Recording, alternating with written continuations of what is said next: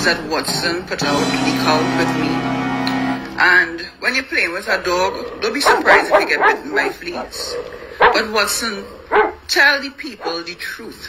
Tell them the whole truth. Don't tell them part of the truth. Because I wasn't coming out. I was so embarrassed. I wasn't coming out to talk your story. Tell them as a man that I caught you with. Oh my God. Tell them the truth. Tell them the whole truth. Tell them about your homosexual traits. Talk about that. And that is why you get the fucking slap. And I've been told this, and I'm going to put it out there. Someone told me, be careful of Kezel Jackson, because she hired some men to kill me. That was last week. I got that conversation, latter part of last week. And the men were supposed to spray up my vehicle with my driver, with my bodyguard inside of it.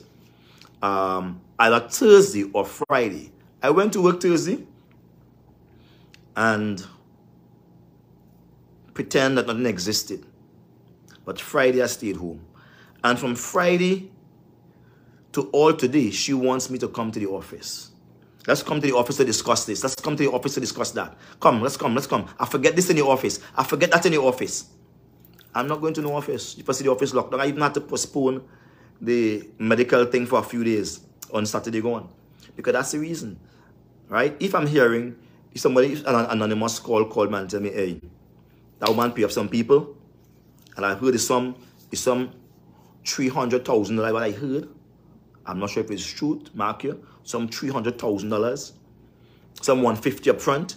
And next $150 after I get a job. If it's true, those who hear it will hear it. Because it is not the first time Kezel Jackson is talking about killing people with me. Right? I've never spoken about it. But on 2 other occasions, she spoke to me that she wanted to kill somebody. And I had to put her sit down and I speak to her.